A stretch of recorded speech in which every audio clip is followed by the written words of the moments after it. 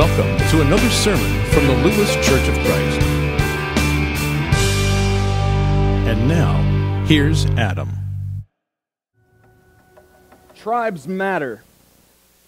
What we do every week matters. We've been spending this whole last month and then finishing up today in a series called Playing for Keeps.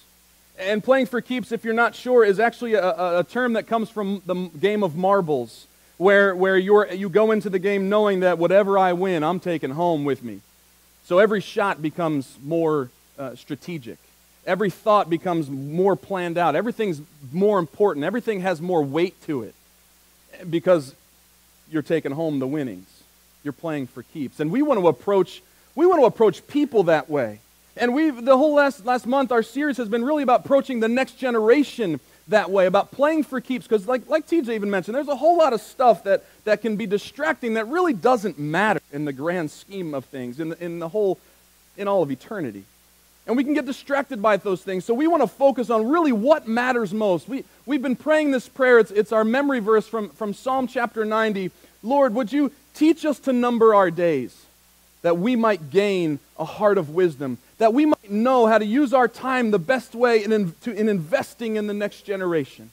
And so we've talked about the things that are most significant that we can give to young people and to people in general over time. We talked about love, and how when we give someone love over time, it shows them that they have great value and great worth. And that's what God has done for us. He's used time as a platform to show us how much He loves us.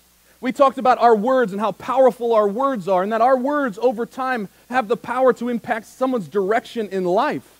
And that's what God has done. He's given us His words from the very beginning. He spoke creation into existence, and He gives us His living word in Jesus and His written word in the Bible that we have over time to hear His words that impact and change our lives. Last week, we had a fun time talking about how fun matters. And over time, God always talks about our relationship with Him in a way of joy and celebration and singing and dancing, and fun matters. And when we have fun with the next generation, with our kids over time, it deepens our relationships. It strengthens our connections together.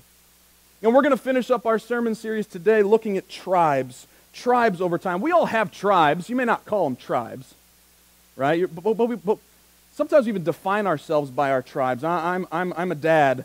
I'm a musician, or I'm a biker, or I'm a Christian, or I'm a Republican, or I'm a Democrat, or I'm a whatever I am, or I'm a pirate, or seeing if you're out there, right? I know some of you are pirates at, behind closed doors, whatever.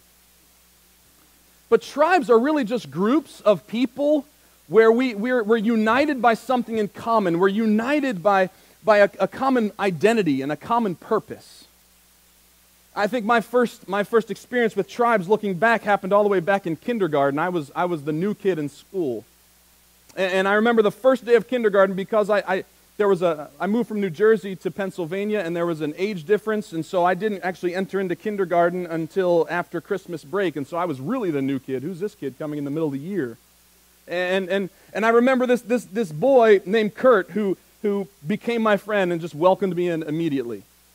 And it was just a couple years later, another new kid from Virginia moved in third grade. His name was Mike, and we just kind of welcomed him into our couple. Now we became a trio, and three boys. We were tight. And it was just a couple years after that, 5th or 6th grade, when Matt showed up. He moved in from Brooklyn, and he just changed everything. But Matt would tell you this is funny, and I'm not kidding. This is the honest truth. He will tell you the story. The first day of school for him. He came into that moment, and we've all had these feelings where we're walking into a room of strangers, or in this case, we're trying to find a seat in the cafeteria for the first time, and we feel like we don't fit. And so I wanted to welcome him. So I said, "You gonna eat those fries?" And he kind of looked at me like, "What?" So he came and sat with us, and we became like the four horsemen, man. We were like tight. In fact, to this very day, we're best of friends. Mike's getting married in October, and I'll be in his wedding, and it's just a cool thing. But over the years, I've been involved in different groups, right? Sports, baseball, Little League, different teams, basketball, different organizations, all these things. And you understand tribes, right? That we're united around something in common, and tribes matter. tribes are so important. Because tribes give us a place to belong. And every single person needs a place to belong. Every single person, young and old, wants a place to belong. Every person needs that. Like I said earlier, those feelings of loneliness, of awkwardness, like if you're walking into a room of strangers and you're not sure where to go, you're not sure which little group to connect with, and you just feel out of place, and soon you almost feel rejected, almost like you're wearing a Cowboys jersey at an Eagles game. You're like the only one, and it's just like you're like the enemy.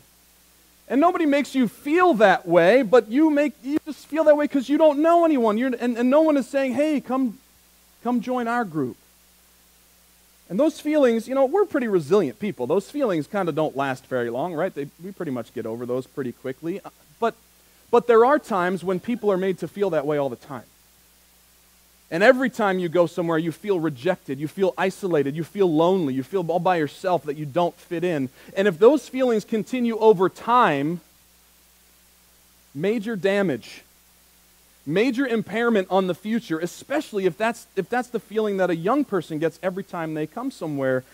Tribes really matter to empower us as people to thrive in this life. Basically what I'm saying is people need people. I'm sure that's not a new concept for you. We need each other. We need people. We were created that way. We were created that way. You remember when Adam was created and he had like the time of his life. He was walking with God. He and God, it was just the two of them, and then life was good. And then God's like, hey, I got an idea. Why don't you know what? I'm going to get to name all the animals I've created. And Adam named all the animals. But do you remember what happened after that? I could just like, that's it. Like there's nobody for me. And God's conclusion was, it's not good for man to be alone. Oftentimes we talk about that in the frame of marriage, but that's in the frame of life. It's not good for man to be alone. And so God knew that, and so he said, you know what, I need to do something about this. And so over time, God has created really two primary tribes for every one of us to find a place to belong. And it started with Adam and Eve. And so God goes back to Adam. It's not good for you to be alone. Go to sleep.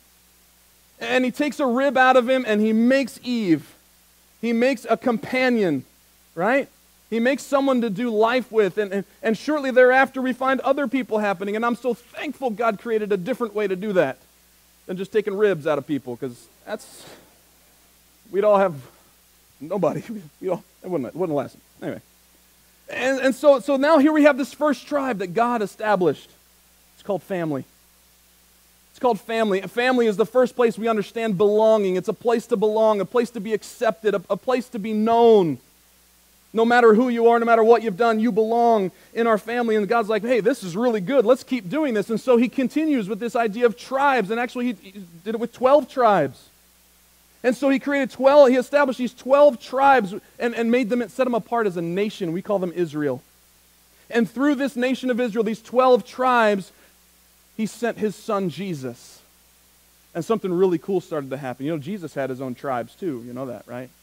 He had the multitude, like all the people. They're just like, hey, come and see. I want to check out what this guy's doing. And then there was his followers. And then there were his 12 disciples. And then there were his core group of friends, Peter, James, and John, like the 3 closest buddies. All part of different tribes. And so Jesus, he walks the earth and he lives his life teaching and showing and revealing God and teaching us all new things and setting the foundation for this idea of grace. And it's a new thing, and he gets so many followers, and then he dies and he's buried and he's resurrected and he ascends into heaven, and shortly thereafter all the followers are in Jerusalem and there's a big persecution and they're all scattered about. They're all like, get out of here. And something really crazy happens. All over the Mediterranean, these little tiny tribes start popping up all over the place. And if you've read in the New Testament, there's a bunch of letters written by a guy named Paul. And now God said to Paul, hey, I need you to write these letters to people and kind of connect them, because they're all part of these tribes. They all have their own faith, their own traditions and customs and their own struggles. And I need you to connect them all together and make them see that they're smaller tribes, but they're all connected in one big tribe. They're all united under a common identity and purpose, and the common identity is Jesus. And the common purpose is sharing the gospel and the love of Christ and making disciples. And so God created the family as one tribe, and the other tribe we call the church. The word in the Bible is ecclesia. Ecclesia. The church isn't a building. It's not a place. It's not a location. You know that, right? The church is people. It's a group. It's a tribe. It's a movement. You can shut the doors of a building. You can't shut the doors of a church, of the church. And so God created these two tribes, two primary tribes, two tribes to belong, two tribes that play for keeps because there's so much at stake that neither one of them can fail because things are so important. And you see, everyone is looking for a place to belong. Everyone is looking to be known and to be accepted and to be forgiven and to be welcomed in spite of their failures or their shortcomings. And that's what we have in these two tribes. There's really only two possible tribes that can happen in. Family and the church. So often all the other tribes we talk about, all the other groups we fit into, you have to be a certain thing to fit that. I don't fit real well in a mom's group. I wear that hat sometimes, I'm not going to lie to you, but I don't. One of these things is different from the rest, you know? Sometimes you have to be a certain thing, or you have to know a certain person, or you have to act a certain way, or you have to be skilled enough to be a part of this group. You know what I'm saying? There's qualifiers. And that makes all the other groups exclusive. Because if you don't meet these requirements, well, you can't be in our group. You don't fit. That's not the family. That's not the church. See, God's tribes are inclusive. Everybody's invited. There's a really cool illustration of this, and it's probably a familiar story to you. It's in Luke chapter 15. And I'll paraphrase the beginning of it. Luke chapter 15, you probably have heard it as like the prodigal son, or the lost son. And so Jesus is telling the story of a younger of two sons who just can't wait for his dad to die. And he really wants his inheritance, and he wants it now. And so he goes to his dad and says, "Hey, I want to go. I want to leave here. I'm done living under your roof. I'm going to go do my own thing. Can you give me my stuff so I can get out of here?" I mean, like, just total disrespect, just totally severing and breaking that relationship in a major, major way. And he does. Dad gives him his stuff, and he takes off, and he does his thing. He's living his life, and life is good for a while. And the cool part about this story is it's so easy to see ourselves in this story, right? And so he goes off, and the Bible says he squandered everything. And it's not long before he realizes he's got nothing. He's living on the streets. And the Bible says that he came to his senses, and he hired himself out to serve the slop to pigs. That's how bad it got. It got so bad he was longing after just to have a meal of what the pigs were having. And when he came to his senses, he started thinking, the servants in my dad's house, they eat really good. They've got a roof over their head. They've got sandals on their feet. They've got clothes. Like, they have it good. But I really messed things up. Man, I messed things up. I don't even know if I can go. I wonder. I know he'll never take me back as a son. I'll never belong like that. But maybe he'll take me back just as a servant, a hired hand, just so I can have a meal to eat. And that's his approach. Have you been there? Man, I've messed up so bad. I don't know if my father will ever take me back.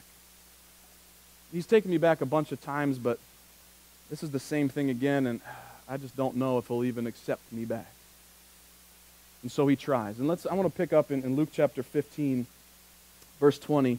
It says, he went back to his dad, and while he was a long way off, his father saw him and was filled with compassion for him. He ran to his son, threw his arms around him, and kissed him. The son said to his father, "Father, I've sinned against heaven and against you. I'm no longer worthy to be called your son." But the father said to his servants, "Quick, bring the best robe and put it on him. Put a ring on his finger and sandals on his feet. Bring the fattened calf and kill it. Let's have a feast and celebrate, for this son of mine was dead and is alive again. He was lost and is found," and so they began to celebrate. Isn't that an awesome story? Did you see the idea of tribes in there? Dad welcomed his son back. Son came back to say, he had all these things planned out to say, and Dad didn't even let him get a word. "I don't care about any of that. You're home. You were lost, and now you're back where you belong. And he put the family ring on his finger. You know what that communicates? You still have a place. You still belong in this family. And then he had a celebration. He invited everybody. You know, back then, everybody in the town was Jewish. They went to the same church, the same synagogue, right? They were all together. It was a community of faith. And he invited everybody, and they all celebrated that he was back. And that communicates, you know what? You still belong to this community of faith, to this group of believers. You still fit here. His dad got it, man. His dad, communicated there's still a seat for you at our table. And this is a place where we know you. We know you. But you can be known here, and you can be accepted here, and you can be forgiven here. That's what it means to belong. And you know what I know? Kids and teenagers and adults and older adults, senior saints, we all need that. We're desperately looking for a place where we can be known.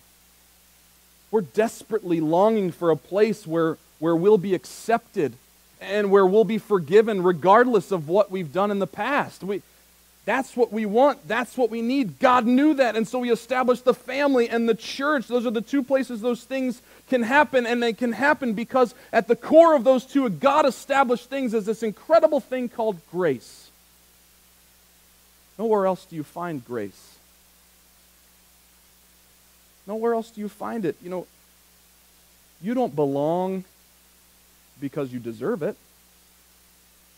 You don't belong because you're someone special and you've done something better than somebody else. You don't belong because you have a certain skill or you know somebody and so you're in. You belong because God's grace says you belong. You belong because God says, you know what? I accept you. This is a God who knows you better than anybody else on planet Earth. He knows every thought in your mind. He knows every word you've ever spoken and not. He knows everything you've done and thought about doing, and yet he still welcomes you into his own tribe forever. That's grace. And I think for us to be able to give that to someone else, especially when they're young, could just be the greatest thing you could ever do. And it happens in tribes. It happens in those groups. It happens in family and church where the kids have a place to belong and a place to be known and a place to be accepted and a place to be forgiven and where they start to understand this concept of grace. And so this tribes thing, it's a little bit different than the other things we've talked about because tribes, it involves belonging. Tribes, it involves other people. And so what can we do this week? We've been talking about, hey, we need to do things every week because every week matters. Weeks on top of weeks on top of weeks. So this cumulative effect. Well, what can we do to connect our kids to tribes? And I'm just so thankful that so many of you are asking that question. I wasn't sure if you'd ask that, but I know you are. And if you're not, so what? I'm going to answer it anyway. That's kind of what I got here. I don't ever like to end a sermon with, okay, there it is. Have a good day. Like we always want to, this Bible's meant for transformation, so what can we do with it, right? What can we do this week that we can help our kids and people connect with tribes? And so there's tribes, there's family and church, so I've got two for you, one for each one. And the first one, as parents, can you consistently and be better at giving your kids five? Give them a five. And I don't mean give them a high five. Now, I love give them a high five. That's encouragement. That's, that says, hey, that communicates, look, you belong. We're together. We're a team. Like, we're together in this. But I have this thing. In my phone, I have several hundred contacts. And I'm sure you might have more than that. You might have half of that. I don't know. But I've got several hundred contacts in my phone, and I don't know half of them. And, a lot of those people don't know me very well. We don't know each other very deeply. But I have this other list. And maybe you've got this. It's a favorites list. And those are the people you call the most. Those are the people that are closest to you. Those are the people who know you inside and out, who know the good, bad, and ugly. Those are the people who aren't just great friends, but they're great advisors. And I probably have a handful of those. That just by a touch of a screen, they're a text or an email or a phone call away. You probably have those people, right? Who do your kids have? It's a great question. Who do your kids have? Who do your kids go to talk to when they need to talk about something? Now, I know aside from mom and dad, aside from their friends are limited. I just know that sometimes the last place a 16-year-old needs to get advice is from another 16-year-old. And I know the last place oftentimes that the last person a kid wants to talk to is their parents. And I just know this. I don't have teenagers, but I know as they grow older, they become more and more independent. And there's sometimes they don't want to talk to me or mom about something, but they need to talk to somebody. Who will they go to? I just know that if I can put a handful of adults in their lives that I trust, that I've helped cultivate relationships, that I know what they're going to say. They're going to say the same thing that I would say. Praise the Lord. Go talk to them. That's fine with me. Because the fact is, they're going to talk to somebody. And if you don't have those people there, who knows what information they're getting? And so I would suggest give them 5. Who are your 5 people? Who are your 5 adults? And I guarantee you probably have people coming to mind right now. From between the grandparents and aunts and uncles and other family members and coaches and church family and neighbors and teachers, you could probably put together a good group, right? 5 people who know them, who know their hopes and dreams, who know their quirks and their good points. 5 people who can honestly speak into their lives truth and wisdom, who will care for them, who will pray for them. And if you don't know that 5, you're not alone, and there's something you can do about it. Over the course of the next few weeks, let's identify some of these people. I know these people. I have these people. I've thought about this is really important to have because there's a really cool book. It's called Parenting Beyond Your Capacity. This is the way God designed it, the church and the family. We're not capable of meeting every single need for our kids. That's why we have this body of faith, this community of faith. We have the church. If Deuteronomy 6, when Moses said, I want you to impress these things on your kids, he wasn't just talking to parents. He was talking to the entire nation of Israel. He was talking to the church family too. Who are those people that can speak into your kids' lives? Every kid, I think every kid needs at least 5 adults that on their favorite list. And if we have those, if we help put those into our kids' lives, I just wonder if we'll be seeing a new and different generation start to rise up and emerge. Give your kids 5. And as a church, let me give you one more. As a church, give them a seat. How many of you have seen Forrest Gump? If you've not, you need to. It's just like life, man. You just got to see it at some point. Forrest Gump, it's a great story, but in the beginning of the movie, he's at his first day of school, and he gets onto the school bus, and he looks down that long, long aisle in the school bus. Remember that, your first day of school? And he's walking down the aisle, and everybody communicates the same thing. Seats taken. Seats taken. This seat's taken. Slide. Nobody's sitting with me, but this seat's not for you. Until he hears the sweetest voice in the whole wide world. Right? Jenny. You remember what Jenny says? You can sit here if you like. Such a small gesture. Such a big thing. Such a big thing. There's always going to be kids. There's always going to be people who don't have a place to sit, who always feel like they're always on the outside, who always get the vibe, you don't belong here. You don't fit here. This isn't a place for you.